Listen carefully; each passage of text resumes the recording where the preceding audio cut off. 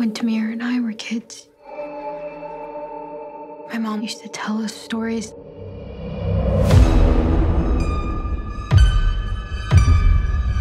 The ayah said never to sleep with a bad feeling in our hearts, because there's a dark thing that feeds on those feelings.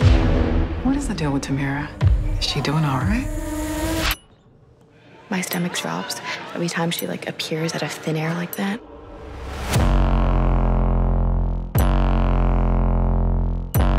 There's something in here. You can't see it. But it lives inside.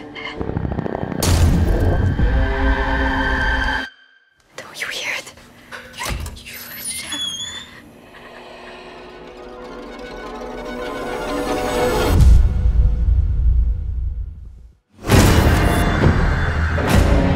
It needs to tenderize the soul by attacking your sanity, isolating you from those who love you. And if anyone tries to help you, it will hurt them.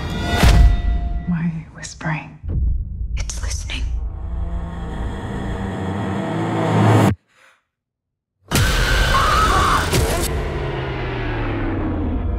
It's called the Pishash.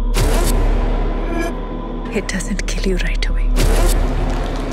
It eats you slowly.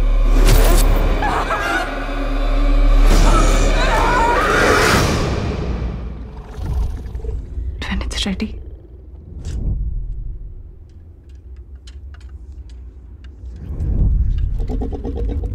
it eats your soul.